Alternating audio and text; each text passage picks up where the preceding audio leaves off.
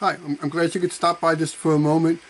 We're talking about the discovery of grace. Now, for the last 6 weeks, we've been talking about the fruit of the Spirit. And today we're looking at something that we receive before we begin to see the fruit of the Spirit growing in our lives. And that is grace. Now, the handbook for the year is called Discovery of Grace. And my hope is that as we've worked through the handbook, that you've discovered God's grace. Now, to be sure that you know what I mean when I say grace, let's define it. So, multiple choice question.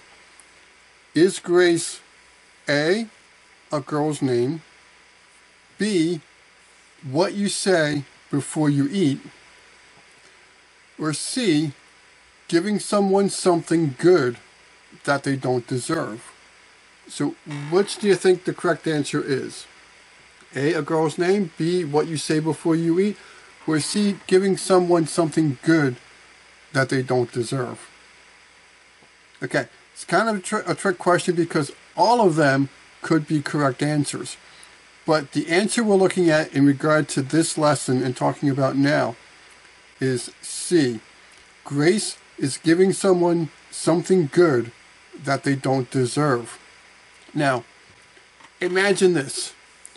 Two brothers leave the house early one morning to go outside and play. They find this giant mud puddle. Now, I don't know about girls, or maybe I'm sure there are some girls, but guys just love to jump in a mud puddle and play in the mud. And again, not all guys, not all girls, but mud puddles are cool. So they know that they shouldn't be playing in the mud puddle because they're going to get all messy and yucky, and it's just not good for them to do. But the temptation is so great that they begin to jump in it and throw mud on each other. And of course, they're getting all messy. Mud everywhere, all over them, in their hair, all over their clothes. Their shoes are covered in mud. And shortly after they become covered in mud, their father shows up and just looks at them with seeming disappointment that they knew better, but they still chose to jump in the mud and make a big mess. The boys know that they've done something wrong, and they're quiet looking at their father, wondering how is he going to react. Is he going to scream at them? Is he going to give them the punishment or the consequence that they deserve for their disobedience and their misbehavior? But then the father, still without saying anything, gets a garden hose and starts shooting them down with water in a fun way. Not in a mean way, but in a fun way. Cleaning the mud off of them. All the while they're getting cleaned up from the mud and the muck, they're having fun with the father. Shooting water on each other at this point. The dad's getting all wet, the kids are getting all wet, but the mud's also being cleaned off of them. The dirt and the muck is being cleaned off of them. That's grace. Because the father could have just grounded them, told them to go inside, clean up, and just stay in their rooms and take some privileges away from them. But he chose not to. He chose to show grace and to give them some fun instead of the potential consequence that they should have received. He gave them something good, which surprised them. They saw their father's grace in action. So that's what grace is. The boys didn't deserve it, but they got grace and had fun with their dad. And that's how it is with God. You see, we've all disobeyed God, and we've gotten into some messy situations, and we deserve the consequences from the actions that we've done.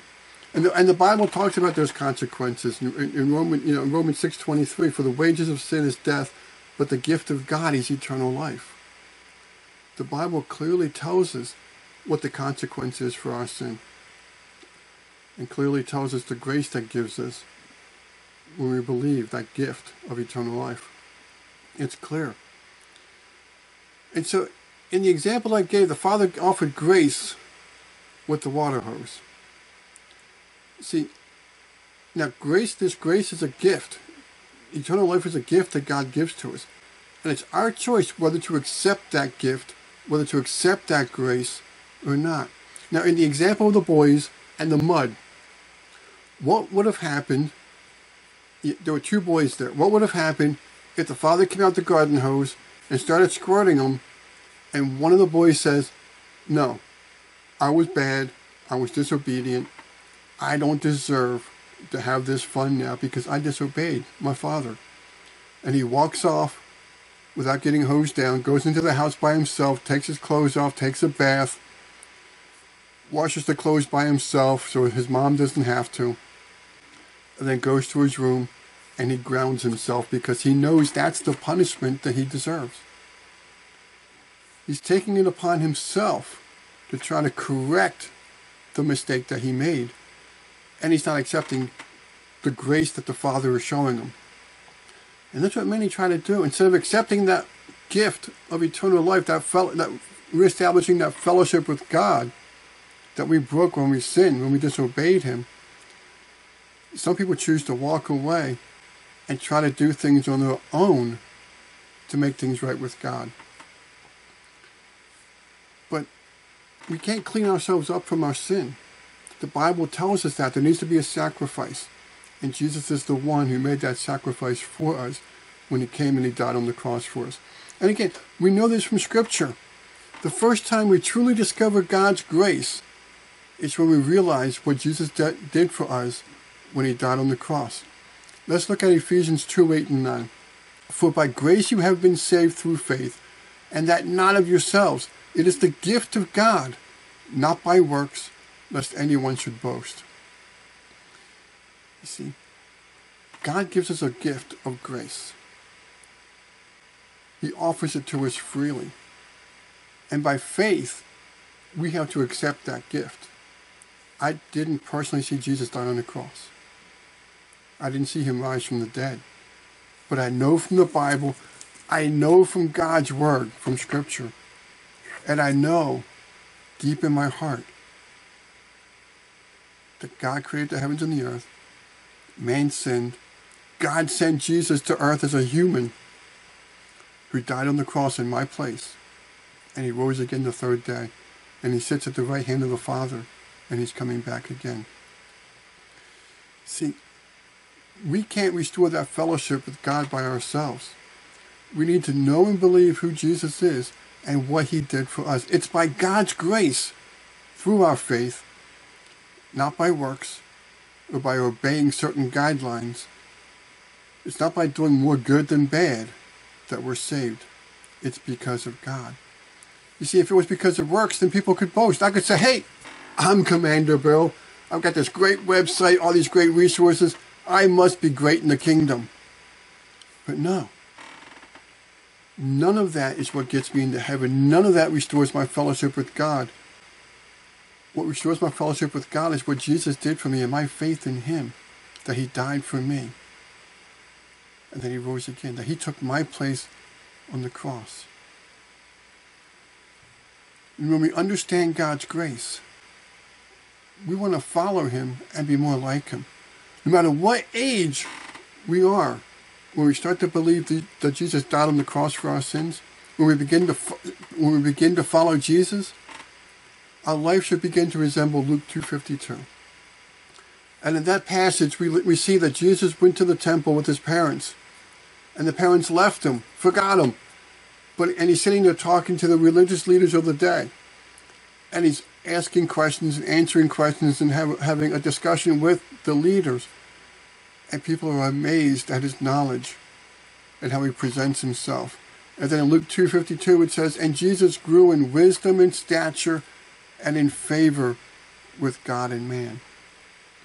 Now you see, at my age, I'm not going to grow in stature. I'm not going to grow in height. But I can grow in wisdom and in knowledge of God. And I can grow in favor with God and with man. See, I grow in favor with God when I believe Jesus died on the cross and I'm following him and I'm doing what I can to let that fruit of the Spirit that we've studied about for the last few weeks, I let that fruit of the Spirit grow in me. And you grow in favor with man when they see your character, when they see that fruit growing inside of you, and they see God living in you. See, when we follow Jesus, we should be seeking to grow in wisdom. We should be seeking to grow in our knowledge of the Lord. And that's part of the change that comes into our lives when we accept Jesus, when we begin to follow Jesus and the Holy Spirit comes and lives in us. There should be a greater desire to learn the things of God and to be more like Jesus. And it all begins when we discover God's grace. And my prayer is that you will discover God's grace, or that you have discovered God's grace. That you'll come to know, love, and serve the Lord Jesus Christ. That you will know how God had this planned from the beginning. And how through the entire Old Testament, throughout the entire Bible, we see how God planned for Jesus to die and be the sacrifice for us, to die in our place on the cross.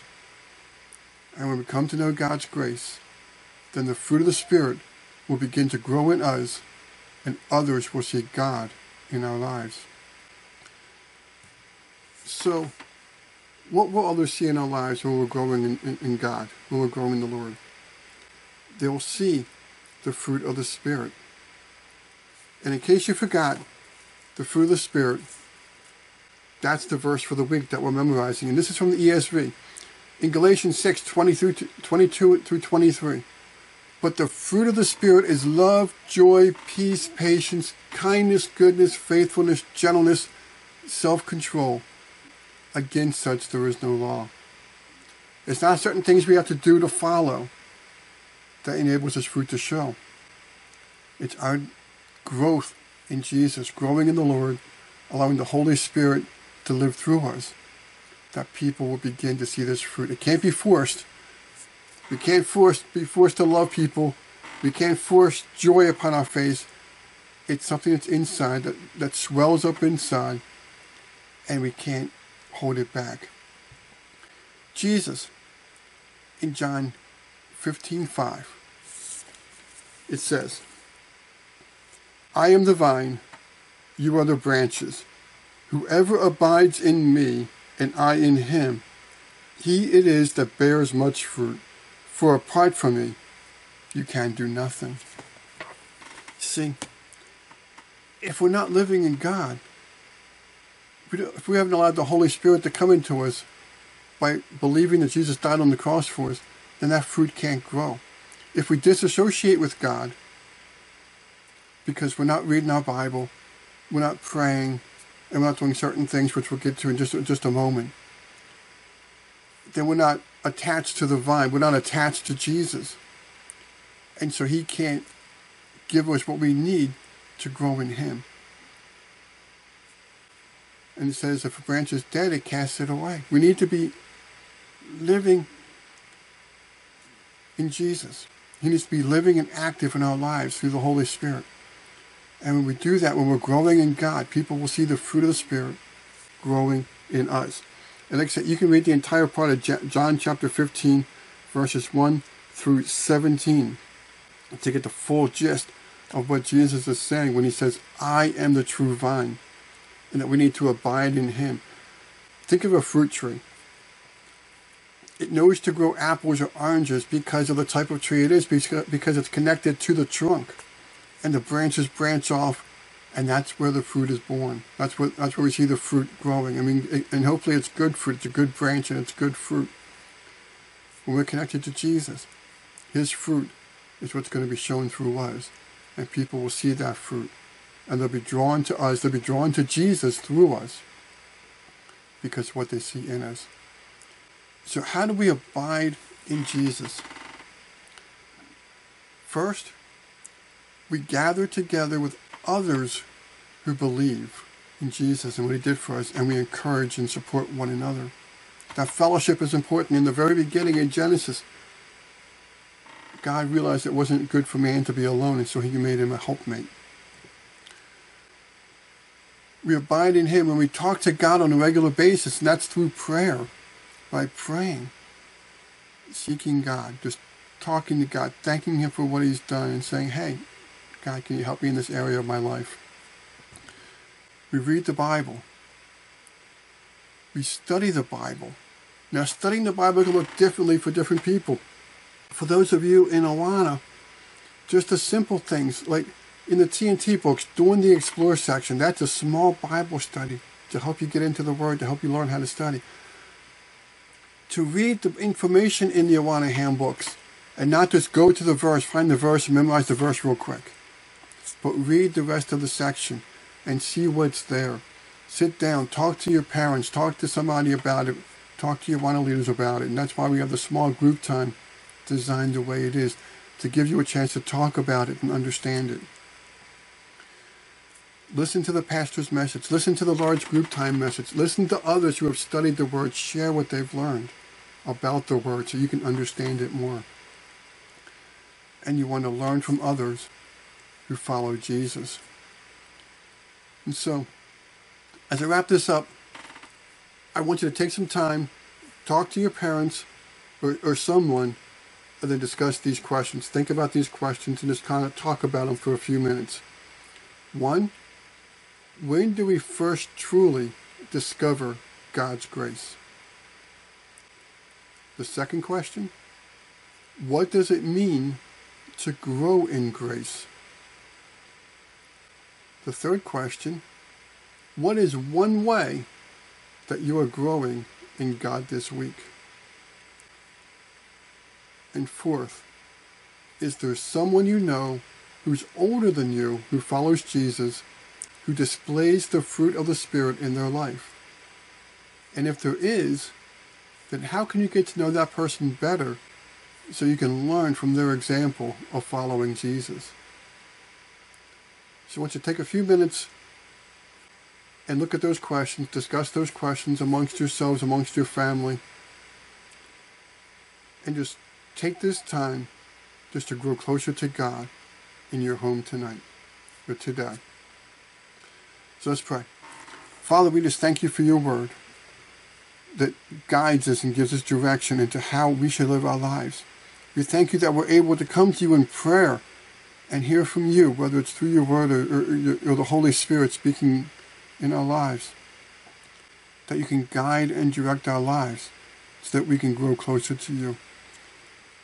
And Father, we just pray, I just pray, that if anybody here listening, watching, has not discovered your grace, does not know or fully believe what Jesus did for them, dying on the cross, I pray that they'll talk to somebody, that they will discover your grace.